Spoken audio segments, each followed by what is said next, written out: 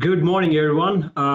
Thank you again for joining our webinar this morning on the topic of spaces about electrical equipment. This topic is primarily about NFPA 70, which is NEC, National Electric Code, and this focus on Article 110.26 and 110.34. So we have a guest speaker today, Charlie Miller. A quick introduction about Charlie. Charlie is electrical safety expert, expert in writing books, and he has done a lot of published articles and also several books on electrical installation, which is NEC guide, and also he sits in NFPA 70E technical committee. So he is here with us today, and he's going to talk about this spaces about electrical equipment and how to interpret the code within these articles. So without any further delay, I will turn it over to Charlie. So Charlie, it's all yours. Go ahead, please. Thank you, Bono. All right, let's go ahead and get started. Our objectives today will be, we're going to talk about the working space requirements for equipment operating in 1,000 volts nominal or less to ground, and that is likely to require examination, adjustment, servicing, or maintenance while energized. We're starting with 110.26 in the National Electrical Code. It's going to be the 2020 edition. We're going to recall working space provisions pertaining to entrances to and exits from working spaces. We're going to identify conditions that require personnel doors to be equipped with listed panic hardware or a new change in the 2020 edition. They also now call it listed fire exit hardware, but I'll show you that in a little bit. We're going to summarize the dedicated space above and below panel boards, switchboards, switchgear, and motor control centers. All right, so where is this located? It's in part 2 of Article 110. It starts with 110.26, which this is going to be an hour presentation today, and I've got lots of slides built in. And even at that, there's still some more information in 110.26. There's a lot of information there. We're also going to cover or look at real briefly what are the spacing requirements for over 1,000 volts, and that'll be in 110.34. All right, so it starts out in 110.26. Access and working space shall be provided and maintained about all electrical equipment to permit ready and safe operation and maintenance of such equipment. So the question is, what electrical equipment requires working space? Well, in the beginning right here, it says it, all electrical equipment requires working space. Well, now this is a very general rule, but we don't have any specific distances with this general rule. But just remember, once we're getting into specific equipment, we will have very specific distance requirements. But if the equipment doesn't come under that, that's likely to require examination, adjustment, or servicing while energized, then it does still have to have working space as stated in the very first sentence here. All right, so in 110.26a, and you'll notice on the slide, the bottom left corner gives the section in the National Electrical Code. So this says working space for equipment operating at 1,000 volts nominal or less to ground, and here's the key part, likely to require examination, adjustment, servicing, or maintenance while energized, have to comply with the dimensions in 110.26 A1, A2, A3, and A4. A4 was added just an addition, I think in the last edition or the one before. And so we have, now notice it says 1,000 volts nominal or less. Now this was a change, not in this edition, but the last, the 2017 or 2014, there had been a lot of sections and places in the National Electrical Code where the voltage threshold was changed from 600 volts to 1,000 volts. And it used to say operating at 600 volts or less. Now it says 1,000 volts or less. But this wasn't a change in this edition.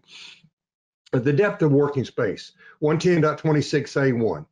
And also the depth is going to be for over 1,000 volts, is going to be found in 110.34A. Clear working space is required for equipment. And again, the key part is likely to require examination, adjustment, servicing, or maintenance while energized.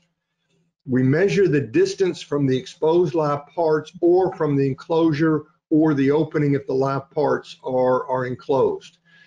So a panel board would be from the, because it says, or from the enclosure opening if the live parts are enclosed. And I've got some illustrations showing this as well in a little bit.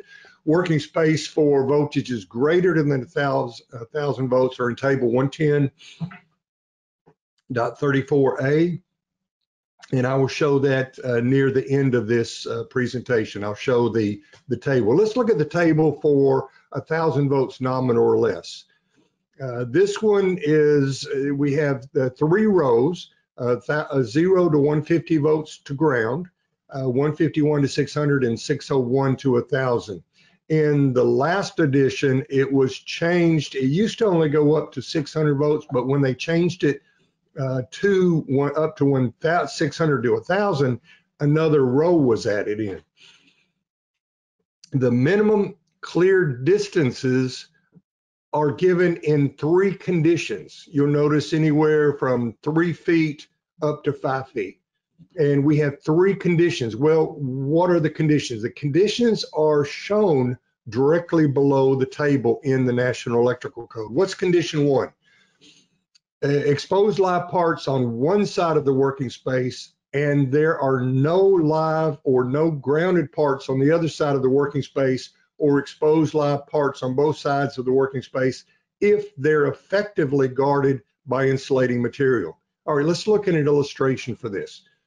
As Bono stated, I write electrical books. I used to write magazine articles. I wrote an article in Electrical Contractor magazine for 19 years called The Code in Focus.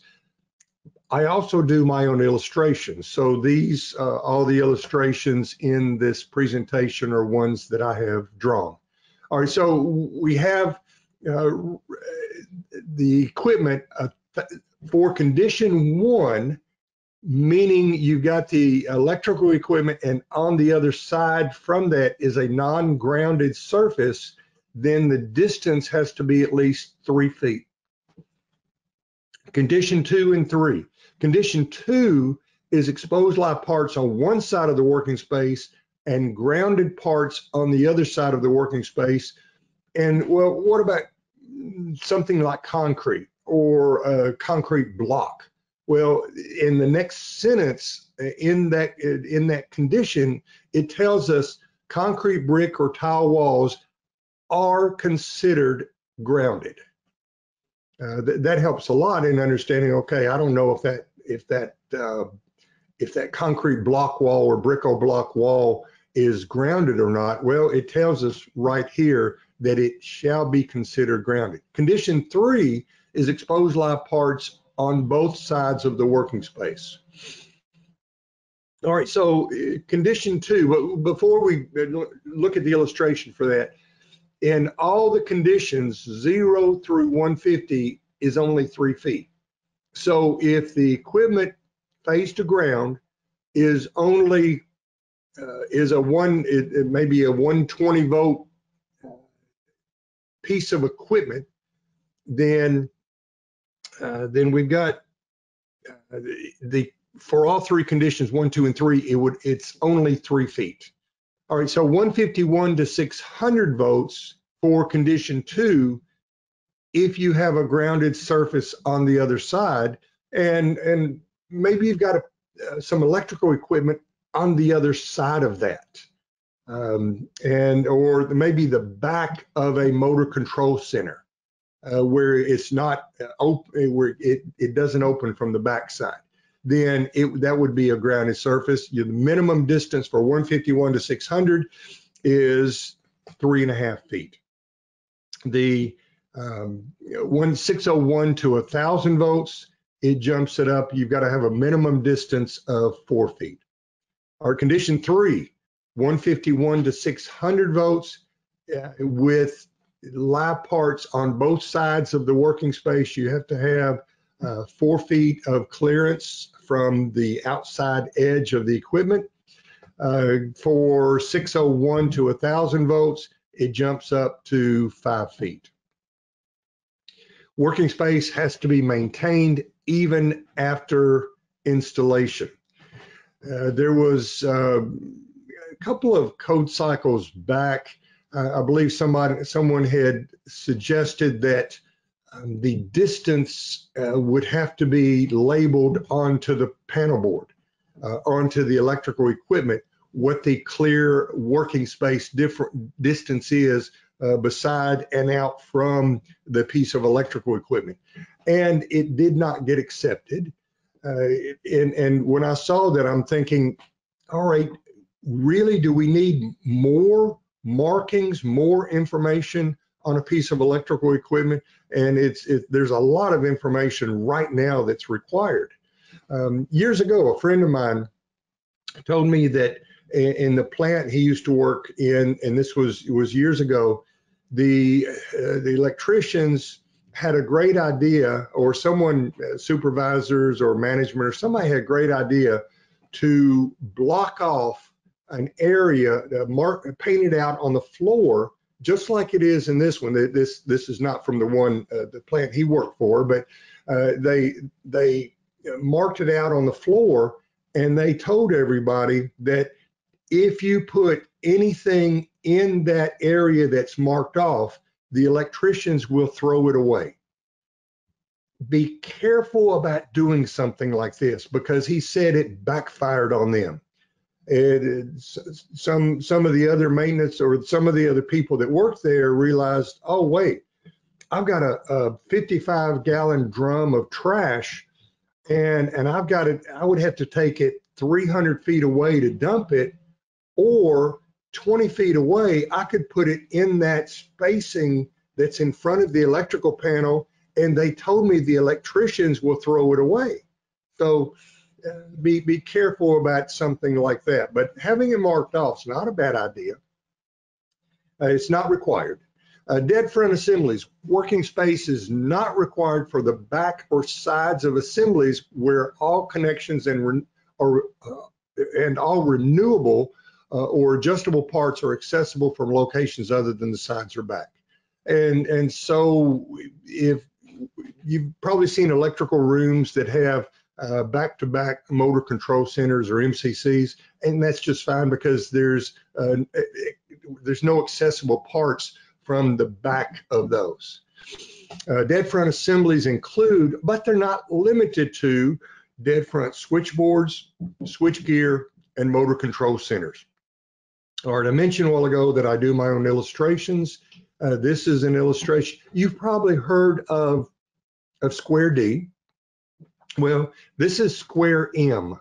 This is the Miller brand, and this is the Cadillac of equipment here. So years ago, and when I first wrote the first book that got published, Illustrated Guide to the National Electrical Code, and I was doing my own illustrations, I thought, I'm going to put my own brand name on my illustrations. All right, now the width of the working space has to be the width of the equipment or 30 inches, whichever is greater. All right, this is a square D piece of equipment. It is wider than 30 inches. Therefore, the width of the working space in front of this equipment has to be at least the width of the equipment. All right, so it doesn't have to be centered. So we have a panel board, and it doesn't have to be like in the center illustration where the panel board's right. You've got basically from the very center of the piece of equipment, you've got 15 inches on one side, 15 on the other. Well, it doesn't have to be. The spacing could start right at the edge of this panel board and go to the left. It could be centered. It could start at the right and go to the left. Also, spacing can overlap. And in this case, they can share the spacing. So they don't have to have their own 30 inches of working space each piece of equipment. For example, the panel board on the left starts on the left and goes over 30 inches and goes into the spacing of the panel board on the right. Also, the panel board on the right the spacing starts on the right of it and goes to the left. So the overlapping space for each of them is that orange area right in the middle, but that's okay. Years ago, this section was added to the code, which is great. In all cases, the workspace shall permit at least a 90-degree opening of equipment doors or hinged panels. I've been an electrician a long time. I went through the apprenticeship program. I had my own electrical contracting company in Nashville, Tennessee for about 18 years. Most of what I did was commercial and industrial. I have seen a lot of panel boards in industrial applications. Maybe it was an old panel board and they put another panel board or piece of equipment beside it, and what happened is it blocked the door from being opened all the way, and it was very difficult to work on. So I mean, this requirement's been in the code for quite a while. Height of the working space. The workspace shall be clear and extend from the grade, floor, or platform to a height of 6.5 feet, or the height of the equipment, whichever is greater. All right, so in this case, the panel board is not 6.5 feet, but the working space has to extend to 6.5 feet since it's not above that. Years ago, for residential, the working space for a panel board for residential was 6.25 feet, 6 feet 3 inches. It has been changed for a long time. All the working space is 6.5 feet, even residential. There is an exception though for existing dwelling units. Within the height requirement of 110.26A3, other equipment. Now here's a change to the 2020 edition. Other equipment or support structures such as concrete pads that are associated with the electrical installation and located above or below the electrical equipment shall be permitted to extend not more than 6 inches beyond the front of the electrical equipment. All right, so you can see I noted the change by bold red letters and also the 2020 icon over on the left. Well, what does this mean? All right, so we have a piece of equipment. We have a wireway. It says associated equipment located above or below the electrical equipment shall not extend more than 6 inches beyond the front of the electrical equipment. All right, so we've got a wireway below this panel board that is 12 inches, 12 by 12. The panel board above that is 6 inches. Well, what if our wireway below it was 14? Well, that's okay, but we would have to put unistrut or something enough behind that panel board where the difference between the wireway and the panel board, the front of the panel board is no more than 6 inches. So and that's been, most all of these have been rules in place for a long time, except for this one. This one was a change in the 2017 edition. In 2017, a new provision for limited access was added to 110.26A, and it addresses equipment located in a space with limited access, such as above a suspended ceiling or in a crawl space. Before that, there was a section before the 2017. There was a section that just applied to resistance heating element type duct heaters. Now this applies to more than everything, not just enclosures for resistance heating element type duct heaters. And so there's a lot of information in this. We don't have time to cover all of this. I at least wanted to let you know about this. If you haven't seen this in the 2017 edition, this applies to equipment above lay-in ceilings and in crawl spaces. It has to have certain size openings, and there's just a number of provisions there that you need to make sure you're complying with all of that. Clear spaces. Required working space shall not be used for storage. This is a retail store on the square in Oxford, Mississippi. And as you can see, there's all kinds of clothing and shoes and everything in front of the access to this panel board. About almost a week and a half ago, we were in Oxford in the same store. I didn't get take a picture of it, but now there is so much stuff in front of that panel board. I know the panel board's there. Nobody else, probably including employees, would even know it's there because it is covered up so much. All right, let's talk about entrances and exits. Well, a while back, it used to just talk about entrances for forever. It just talked about entrances to rooms that contained electrical equipment. Then they made a change in it. Well, right now it says at least one entrance of sufficient area has to be provided, giving access to egress and from electrical equipment's workspace. All right, so this is a main general rule. It says, all right, if you have electrical equipment in a room, you have to have an entrance. It does not give any particular sizing. And there was one I used to teach for NFPA on their seminar circuit, and there was a hotel in Pittsburgh that I went into that evidently used to be an apartment complex or condominium, and it turned into a hotel. And I noticed there was a big room that was not part of the room. It was in the room where I was, but it was blocked off. It was walled off. And I noticed there was a access door, maybe 1.5 feet by 1.5 feet or 1.5 feet by 2 feet down low, and it had a vented area above it. And I looked, I may have stood on a chair. I don't remember that. I'm sure I stood on the legally required ladder. So I looked in that vent and saw a panel board, but that used to be a kitchen.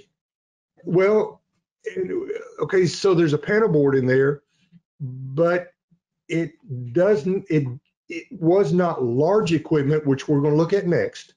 And this section says it has to have at least one entrance, which it did, and it has to be a sufficient area. Well, it was, but it was an access hole, which was fine. It was permitted. Now, once we get into large equipment, and there was a little bit of change in the 2020 edition.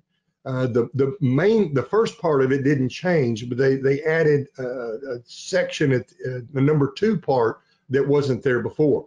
Well, for large equipment that contains overcurrent devices, switching devices, or control devices, there shall be at least one entrance to or egress from the required working space of not less than 24 inches wide and 6.5 feet high at each end of the working space. All right, so now this is talking about large equipment, which on the next slide you'll see what constitutes large equipment.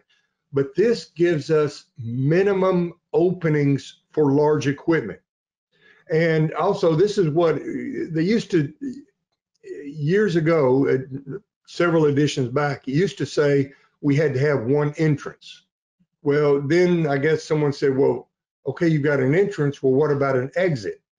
So codes were proposed and accepted for the wording change. So now it says, it talks about an entrance to and egress from. All right, so but the minimum sizing for this opening is at least 2 feet wide and 6.5 feet high. Now, this requirement, what was changed, what was added, the bold red here, this requirement shall apply to either of the following conditions. It used to just say that large equipment was rated 1200 amps or more and over 6 feet wide. Well, now that has become number one. Number two, now also this is a new addition that hasn't been in the NEC. Number two says for service disconnecting means installed in accordance with 230.71, where the combined ampere rating is 1200 amps or more and over 6 feet wide. Well, 230.71 is a lot of people call it the 6 disconnect rule, where you're allowed up to 6 disconnecting means that without a main overcurrent device. So without a main fuse or breaker. Now, be careful. There have been some big changes in residential where that's no longer allowed. We used to be able to do that in residential up for 6 disconnect rule, but that's no longer allowed. Also, open equipment doors shall not impede the entry to or egress from the working space. Sometimes code rules are like, duh. I mean, that makes sense, but a lot of times they have to be put into the code book, and sometimes it's because of some things that have happened. All right, so what does this really say? Let me go back a slide. For large equipment that contain overcurrent devices, switching device, or control devices, there has to be one entrance to and egress from the required working space at each end of the working space. All right, so here's the illustration. I've got switchgear, 277 480 volt 3-phase switchgear. It is 1200 amperes. The equipment is over 6 feet wide. So therefore, we have to have a entrance to and egress from at each end of the working space. Well, the working space, because this is 277 volts to ground, and we have a grounded surface directly across from it, we have to have a working space of 3.5 feet. Remember that, because we're going to look at this part of the same drawing again. So just remember the 277 volt grounded surface on the other side, 3.5 feet. All right, so this is our main general rule that says you have to have an entrances or exits at each end of this working space for large equipment. A single entrance to and egress from the required working space is permitted where the location permits a continuous and an unobstructed way of egress travel. All right, so in this case, we still have the same switchgear. And now we have one entrance to and egress from, because from anywhere on the front of that, which is the accessible areas of that, then you can turn and run unobstructed. Now we have another option that we can go by. If the workspace specified by 110.26A1 is doubled, and the edge of the entrance nearest the equipment meets the minimum clear distance in table 110.26A1, one entrance to the working space is acceptable. All right, so what does this mean?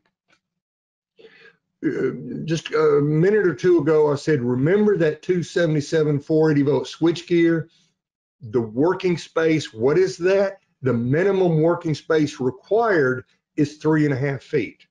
Well, if we doubled that, And if the equipment is at least that working space dimension, just a single working space dimension, not doubled, but if it's 3.5 feet from the entrance, now we can have just one entrance.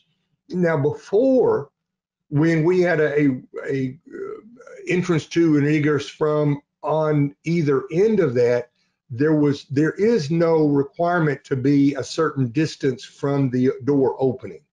But if we're going to use the one door rule, then we have to be at least 3.5 feet from the opening, from the door to the equipment. Personnel doors, where equipment rated 800 amperes or more that contain devices such as overcurrent switching or control, they're installed is installed, and there's a personnel door or doors intended for entrance to and egress from the working space less than 25 feet from the nearest edge of the working space. The door shall open in the direction of egress and be equipped with listed panic hardware, or what they now added to the 2020 edition, or listed fire exit hardware. Before the 2014 edition, it was 1,200 amps, not 800. In the 2014 edition, it dropped from 1,200 amps down to 800 amps as far as having to have this door. And now remember, go back and look at that. It's within 25 feet of the nearest edge of the working space. So there may be more than one door that it would be having to go out, and it would come under this required provision of having to have the listed panic hardware or listed fire exit hardware. Also, in the 2014 or before the 2014 edition, it used to say, it had a lot more wording in there. It used to say panic bars, pressure plates, or other devices that are normally latched but open under simple pressure. That was it. It was changed to just simply listed panic hardware, which was a great idea. Dedicated equipment space. All right, now we're going in. Before we had working space. And what was the working space required for? Well, it was required for electrical equipment that required examination, adjustment, servicing, or maintenance while energized. That would and that had very specific dimensions for minimum working space clearances. Now we look at 110.26e. This is for dedicated equipment space. Well, what is dedicated? All right, I'm glad you asked. All switchboards, switchgear, panelboards, and motor control centers shall be located in dedicated spaces and protected from damage. It is a very specific group of equipment. Switchboards, switchgear, panelboards, and motor control centers. It used to say distribution boards. For a long time it said that, but nobody knew what a distribution board was. There was no definition in the NEC, and there was some document that had that in the name, but there was nothing in the NFPA document that defined it. So it's very specific. Switchboards, switchgear, panelboards, and motor control centers. Where subject to physical damage, equipment must be protected. Dedicated equipment space is subdivided into indoor space and outdoor locations. Indoor and outdoor locations. We haven't always had provisions for outdoor dedicated equipment space. That was just in the last couple of editions that was added. Well, let's talk about indoor first. Well, what is talking about dedicated equipment space? It's sort of like the panelboard's footprint.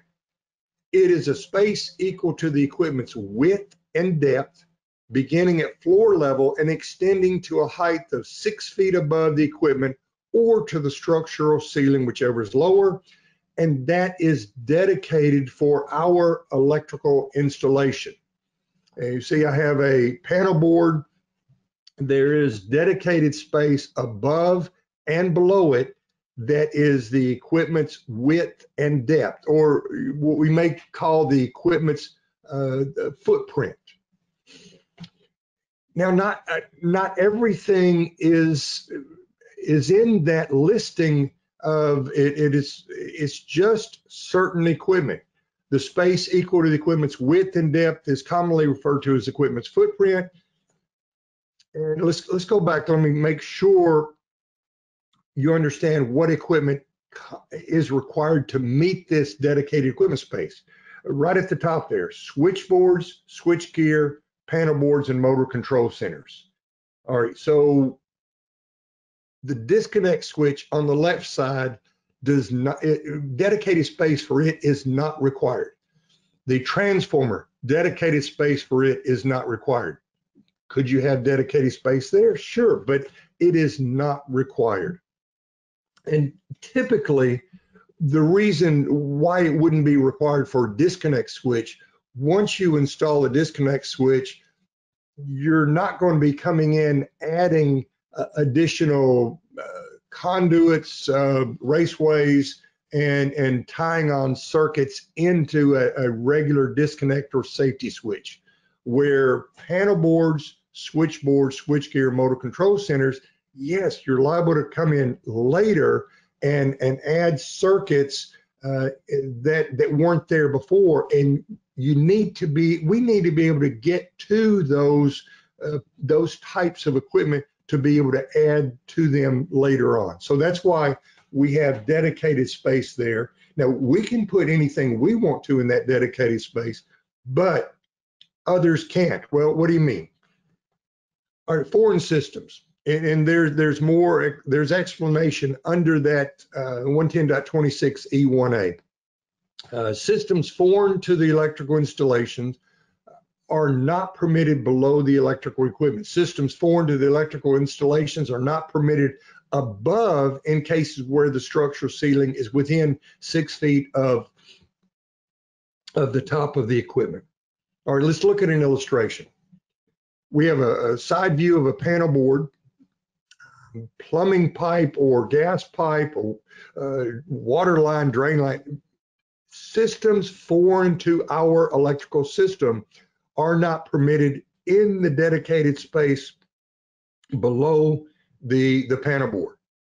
All right, so if it doesn't go into the panel board's footprint, then that's fine.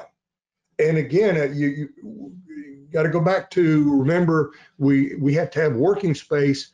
We have to have at least 30 inches or the width of the equipment, whichever is greater. And if we can go, maybe the plumbing pipe is at the bottom out of that dedicated space, but kind of beside where the panel board line comes down, as long as we have working space to the other side of that, it would be fine. So in this case, plumbing pipe above it and a drip pan, it doesn't, both of those are foreign systems, they would not be allowed. So if our structural ceiling was above that, then as long as we can go up six feet, then any other foreign systems could be added. But be careful, we're going to have to protect that piece of electrical equipment, for example. And so maybe put a drip pan, but even if the plumbing pipe is above that, the drip pan cannot go in that dedicated space either. It would have to be above that. All right, outdoor installation requirements. Installation requirements for outdoors shall be the following: installed and identified enclosures, protected from accidental contact by unauthorized persons or by vehicular traffic, protected from accidental spillage or leakage from piping systems. This is all in 110.26E2A. We've had this requirement for a long time. This says outdoor electrical equipment must comply with the working space clearances specified in 110.26A. meaning that, okay, we've got to have at least 30 inches width or the width of the equipment. We have electrical equipment there that is likely to require examination, adjustment, servicing, or maintenance while energized, right? The panel board.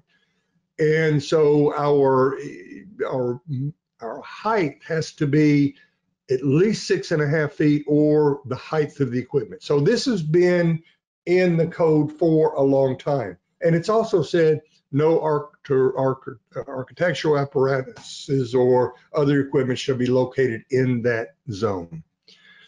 Now, this hasn't been in this section all that long, just a couple of additions. This is the dedicated equipment space for outdoors. And again, it was just added a couple of additions back. And I talk about the additions of the code. The National Electrical Code, although it always hasn't been on this same code cycle, the time frame, it is now the National Electrical Code and NFPA 70 is on a 3-year revision cycle. The newest National Electrical Code is the 2020 edition. The newest NFPA 70E, Electrical Safety in the Workplace, is the 2021 edition. All right, so the outdoor dedicated equipment space. It's the space equal to, it's the same as what we had before.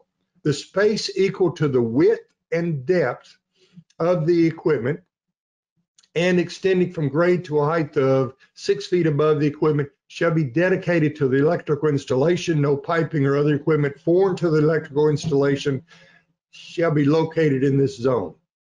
All right, so with an illustration here.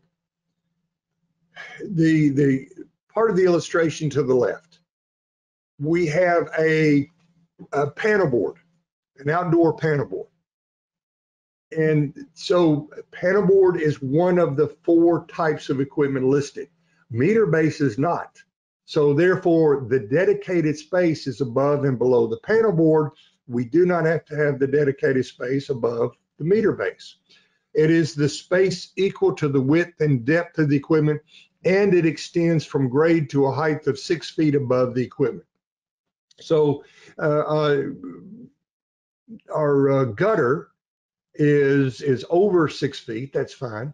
But on the one on the right, the downspout comes across, for whatever reason, it comes across, therefore it's in the dedicated space, and therefore it is a violation. So more than likely, to fix that, the electrician is going to take out their Sawzall. They're going to cut in a slot, take out that section of the downpipe, take a section of it out, and that way they will have a clear above and below. Plus, it'll shoot water right on top of that. No, that's just this shouldn't be done at all to begin with. Now, not that long ago, there was no provisions specific for dedicated outdoor space. The provision was there for working space in front of and above it, but not, or in front of up to a certain height, but not above it and below it like we have now for dedicated space. There's an exception. The structural overhangs or roof extensions shall be permitted in the outdoor dedicated equipment space. All right, so in this case, we above the panel board, it only goes up to 4 feet, and at that point we have a roof extension or overhang, soffit maybe, and that is permitted. Locked room or enclosures, electrical equipment rooms or enclosures housing electrical apparatuses that are controlled by lock or locks are considered accessible to qualified persons. There was a change in the last, not in this edition, but the 2017 and 2014, there were some changes about accessible to qualified persons. And it was talking about if a qualified person has a key to a closed electrical room or a locked up electrical box, then that key is that qualified person would be considered accessible. And this also had been saying the same thing, that the electrical equipment, if it's controlled by locks, it is considered accessible to, of course, to qualified persons. Circuits over 1,000 volts. Part 3 in Article 110 contain requirements for conductors and equipment that's used on circuits over 1,000 volts. Requirement, and where this started coming from years ago was there's evidently some large photovoltaic systems, PV systems that are, from what I've heard, has a voltage of 690 volts. I know a lot of industrial plants have different voltages in. A lot of them are most electricians and maybe engineers know about. Typically, the highest may be 480 volts, but there are other systems out there that are a lot of systems 600 volts and less. But the photovoltaic system of 690 volt is above that 600 voltage threshold, and evidently it wasn't much to change equipment that had a 600 volt rating up to 1,000 volt rating, because otherwise those types of systems, because it was above 600 volt, had to use medium voltage equipment instead of just our regular 600 volt and below equipment. So now that's why it was changed from, and a lot of places now in the code book, it ramped it up from 600 to 1,000, but I still don't think it's been everywhere yet. Part 3 in Article 110 contains requirements for conductors and equipment used on circuits over 1,000 volts. The requirements for workspace equipment, they're found in 110.32.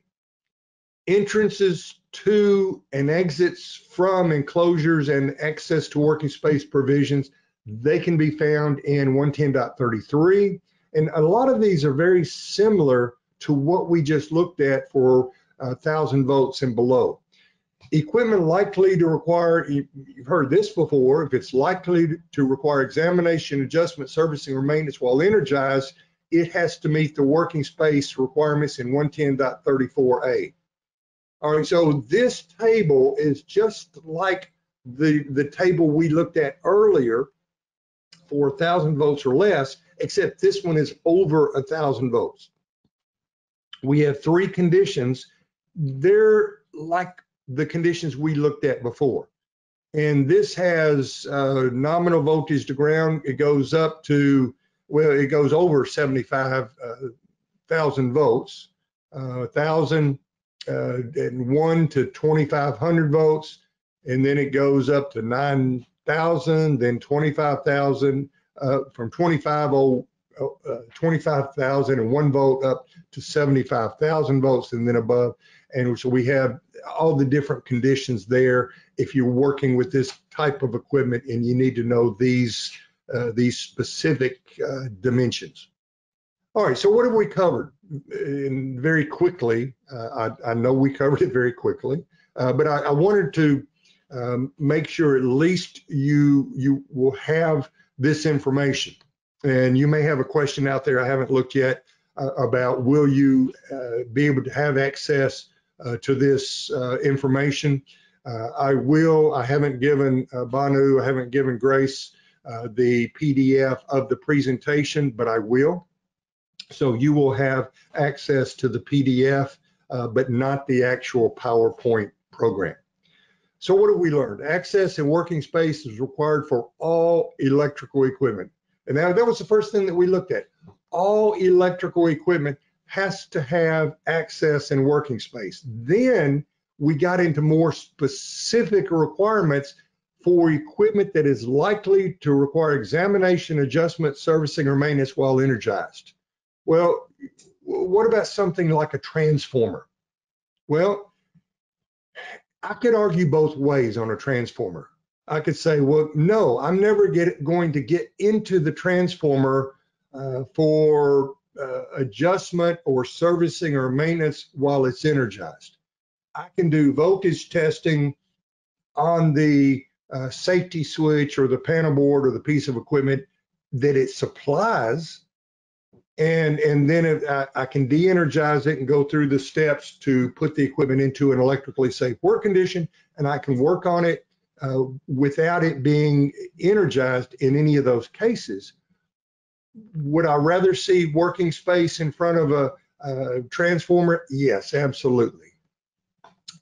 Included in the specific working space requirements are provisions that pertain to depth, width, and height of the working space, as well as a fairly new requirements for limited access, requirements for above a ceiling tiles and below under a house or in an access below. One entrance of sufficient area must be provided, giving access to and egress from electrical equipment. It's working space unless the equipment is classified as large equipment. Then we have more specific rules, and we have some alternative rules for that as well. Dedicated equipment space is required for switchboards, switchgear, panel boards, and motor control centers. All right, here's my contact information. If we don't get, I know we're running out of time to try to answer all the questions. I always want you to have my contact information that you can send me an email. When you do send me an email, though, if you send an email, make sure you put your phone number on the email, because a lot of times it's easier for me just to go ahead and call you rather than go back and forth with questions and questions and questions to try to figure out exactly this or that. And a lot of times it's just, when I'm not out teaching, I'm at my computer a lot. So sometimes it's just a lot easier and nicer for me to step away from my computer and to have a phone call. All right, Banu, I guess we can look at, got a number of questions, don't we? Yep. So you were able to see the questions, right, Charlie? Yes, I can this time. I had trouble last time, but we're over that now. I'm sure that slides available. I don't think you can go through all of them. Just pick the top 3 or 4 as the time permits, and then we can do a response over the. Apply only within buildings, or are they for they're for electrical equipment? And that may have been before I got into outdoor equipment. Let's see, the question is talking about, can you place a disconnect under a platform or access panel? You've got to have a working space. And it's going to come back to, for a disconnect, is it, are you going to have, is it going to require examination, adjustment, servicing, or maintenance while energized? Then you've got to have that height of working space. There's a question about lockout, tagout. Not really getting into that with this National Electrical Code. That's more of a 70E requirement, although you're talking about one that's outside of the U.S. See that in this other one, minimum space above electrical panels. I think I covered that within the dedicated equipment space. Don't really have time to cover the 6 disconnect rule. I know you said if time is available. If you want to talk about that, send me an email, put your phone number down. I'll give you a call on that. I know some of these came up before I covered these. So, Charlie, one thing is, Sunny asked one thing. So for shared spaces, is there a requirement to work only in panel one at a time? Can you? No, there is no mention of that in the National Electrical Code. Okay. That's a great question, Yep. because if that would be more of risk assessment would have to be done, and that would really more come under NFPA 70E for working in equipment, but nothing is in the National Electrical Code concerning that. Do you have another one, Banu, that should try to hit? Yeah, please. So So can you see that dedicated space requirements apply to control panels too? I think so. Electrical equipment, control panels fall under. Well, not dedicated. Dedicated is panel boards, switchboards, switchgears, and switchgear motor control center. So an industrial control panel would have to have working space, yep, but not dedicated space. So it has to have the space, the width of it, and most industrial control panels are going to be wider than 30 inches, or a lot of them, and it's going to have the height requirement and in the spacing in front of it. But as far as the dedicated space above and below it, that's only for 4 specific types of equipment. Okay, now that's good. So it's more like performing the maintenance tasks around that industrial control panel. Someone need to have space to do the work around it safely. Yes. Access things. Okay. I think pretty much. I think most of the questions are regarding the lockout tagout, which is a completely different topic by itself. I think we can talk about it for probably a few hours at least. Hey, before we conclude, I want to just quickly remind you guys. I'm going to show my camera here. So this is Charlie's book, Illustrated Guide to National Electric Code. This is available on Amazon, and this one shows a lot of details which Charlie talked about with all the illustrations and with the detailed explanation and how to interpret the code. I know that this code gets really difficult when you try to read it through and just understand it purely on the text basis. So please feel free to go ahead and get yourself a copy and read through that. And if you need more help, please do reach out to Charlie, and he'll be really glad to help you guys out. Okay. Anything else, Charlie, you would like to add? Just if this is someone's first time joining in, check out Grace Technologies. They have a tremendous number of webinars that have been recorded and that are accessible. And some of the great ones like mine, there are a lot of other great ones as well. Terry Becker, Banu, many other great webinars they have provided for free, which is incredible. And so just check out their YouTube channel and look for them online for their training. And it covers a lot of different items.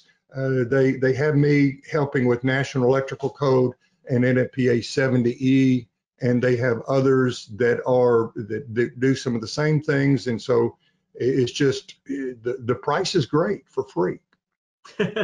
Thank you so much, Charlie. I mean, again, if you guys have any general questions about safety or even the code interpretation, please feel free to send an email to me or Charlie or whoever you can find, and we'll be more than happy to help you guys out with that. Okay. Thank you so much, and all stay safe and stay well. Thank you. Bye-bye.